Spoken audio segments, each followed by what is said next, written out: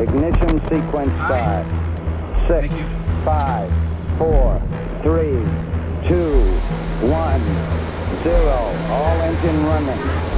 Liftoff. We have a liftoff. 32 minutes past the hour.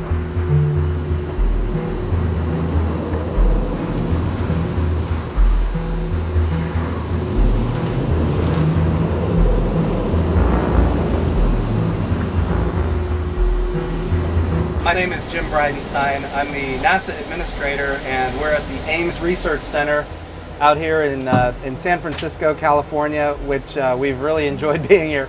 I wish I could tell you I'm here for the weather, but we've got very important work that we're doing to get ready to go to the moon. And this simulator that we're in right now is a big part of the systems that we will use to train our astronauts to land on the moon. And so just having the opportunity to come out here, talk to the folks. We've got instruments from Ames that will be landing on the moon next year under a program that we call the Commercial Lunar Payload Services. They'll be taking instruments to the moon that will help us understand and characterize the volatiles on the moon, namely the water ice. That's what we're most interested in. And that'll be happening as soon as next year. And a lot of the great work done here at Ames is going to enable that to happen. So landing on an aircraft carrier, you fly we have what's called a flight director. So you've got your center line and your glide path in what look like crossbars. And as you're flying down the glide path, as long as your airplane is in the middle of those crossbars, you're on center line and you're on glide path. After that, you need to worry about your airspeed.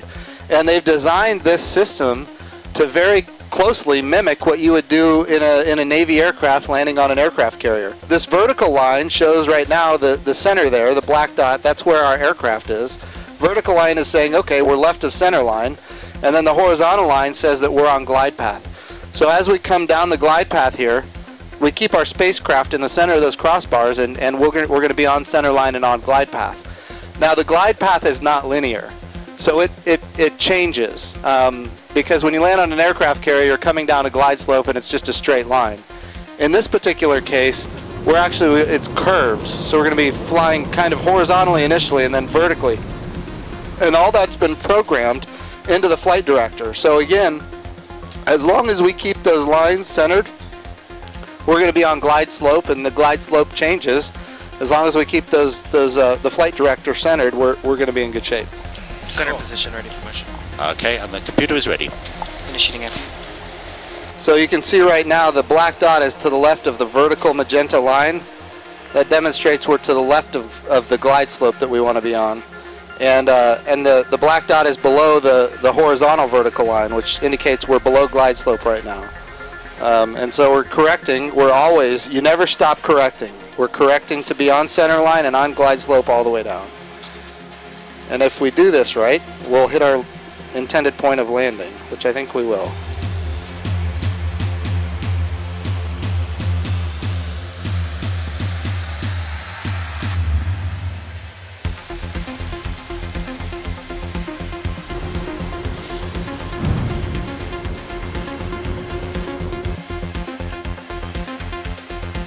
You can see that pie wedge that just came in.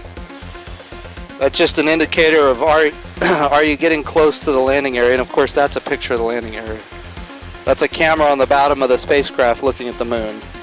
The co-pilot would be talking to me as I'm flying it down, and then of course the command module, what we call Gateway, is going to be in orbit around the moon, and it will be talking. There will be a person on Gateway, or maybe a couple of people on Gateway also in the net, but not necessarily intervening while we're in the middle of landing on the moon. So just so you know, we landed. We just had a successful landing. We are now on the surface of the moon. So congratulations, welcome to the moon.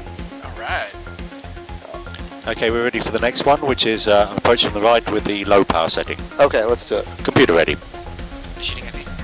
So this time we're going to intentionally start off lined up right, and we're going to bring it to the left, and then we're flying in this configuration, we're flying a much bigger spacecraft with the same thrust as the previous spacecraft, which means we just have to be a lot better at anticipating where we're going and and how to correct to get where we're going. Requires just a lot more fuel burn is what I would say. More aggressive maneuvering, but also a lot more anticipation. And this is why Ames is so important. Ames Research Center is critically important because we have the knowledge. It says, you know, the lander was too big for the engines is because we tried it out in the simulator. We modeled it out. We had our test pilots fly it here, and they came to a determination that we needed bigger engines if we're going to have a bigger spacecraft landing on the moon. All that was done here at Ames.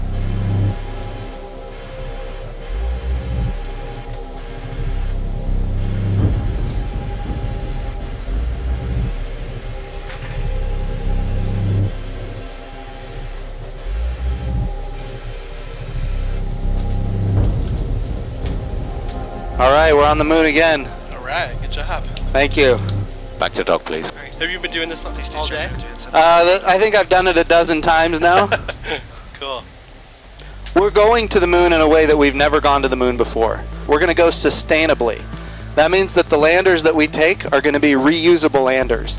And the command module that will stay in orbit around the moon is going to be reusable. Think of it as a small space station in orbit around the moon. It's also important to note that this time when we go to the moon, we have a very diverse astronaut corps that is highly qualified. If you go back to the 1960s, our astronauts were selected from fighter pilots and test pilots. There were no opportunities for women back then. Now we've got this very diverse, highly qualified astronaut corps, and they're ready to go to the moon. We're going to be able to have women astronauts walking on the surface of the moon. Why is that? Why is that important? It's important for me personally because I have an 11-year-old daughter, and I want her to be able to see herself as having all of the same opportunities I had when I was growing up. Here's the important thing I think that I hope your audience takes away. This time when we go to the moon, we're calling it Artemis. Why are we calling it Artemis? Apollo, the Apollo program from 50 years ago. Apollo had a twin sister in Greek mythology, and his twin sister was named Artemis, and she happened to be the goddess of the moon. And now we have a new program going to the moon with a diverse astronaut corps that includes women. So in the Artemis program now, we're going to send not just men to the moon, but also women to the moon with our very diverse and highly qualified astronaut corps.